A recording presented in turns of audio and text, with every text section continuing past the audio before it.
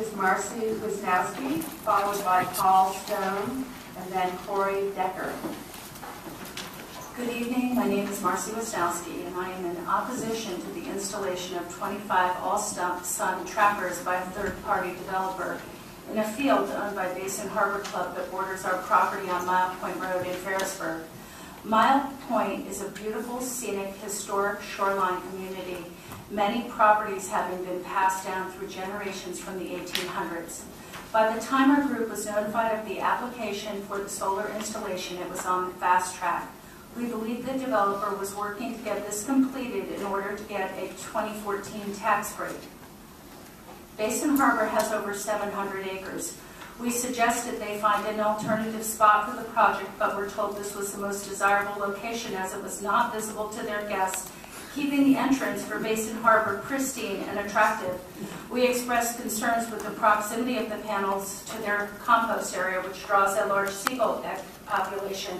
We worried about the glare from the trackers as a safety issue to their airfield. These concerns were dismissed in a process that was hurried and clearly favored the applicant.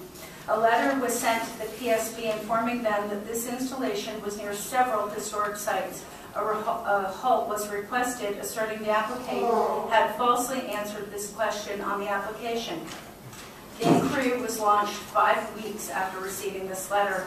By then, the installation was complete. The hurry-up nature of this project and the disregard for the negative impact on our properties is troubling.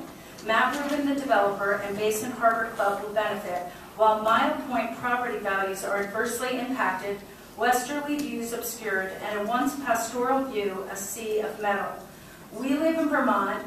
We work hard to pay our exorbitant taxes and maintain our property. We are business owners ourselves and wonder at what point did the good neighbor policy in Vermont make an exception for out-of-state developers to take advantage of inadequate policy and run over local Vermonters.